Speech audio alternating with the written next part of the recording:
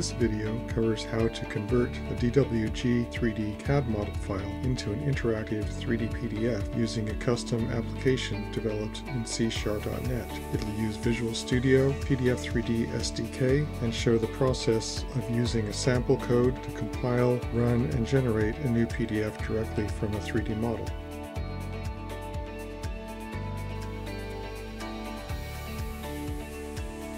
Start by launching Visual Studio and then go File, New, Project, and we'll leave it at the default Console App 2 and select the type as a Windows Desktop Console app.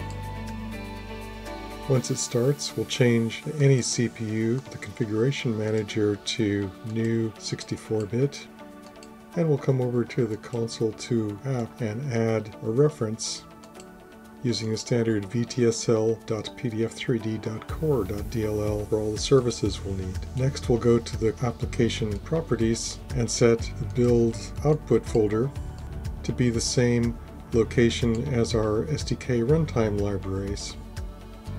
This way, when we compile, it'll have all the services it needs with additional DLLs. With the default program code that was auto-generated when we created our new project, this can be removed, and we'll paste in the source code of our new example.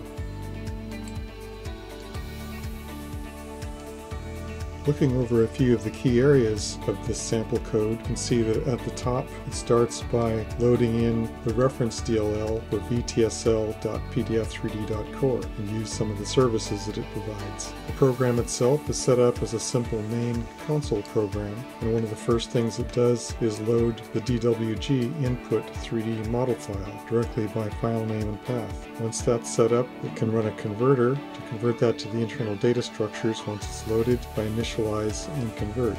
In addition, it sets the PDF output file name for the new PDFs that will be created. To add to the scene, it goes through once it's loaded in memory and computes the bounding boxes of all the parts and sets up some annotations to show some of the main layers within the 3D model. To create a formatted PDF, it also adds some annotations on the page, such as draw text calls and also draw image calls, bringing in a JPEG image for a logo on the page. To create some PMI annotation, it draws text, polyline data, and polygon data to create some simple arrows and markup annotations within the 3D scene. And finally, the page is exported to an output PDF and closed, and then you have a new PDF generated. And then simply build to create a new executable, and then run by saying debug, start without debugging,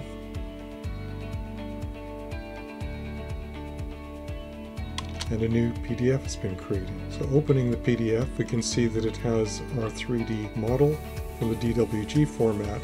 In addition, it has the annotations that we've added through our C# code to have lead lines, arrows, and numerical labels showing with layers being defined by what came in from the geometry of the input model. In addition, views were created, so we have standard front, back, side, top, left type of views, but also part-specific views such as the model space and additional PMI annotations. This project used PDF 3D SDK 2.16. If you'd like to discuss your application or request an evaluation, please contact pdf3d.com.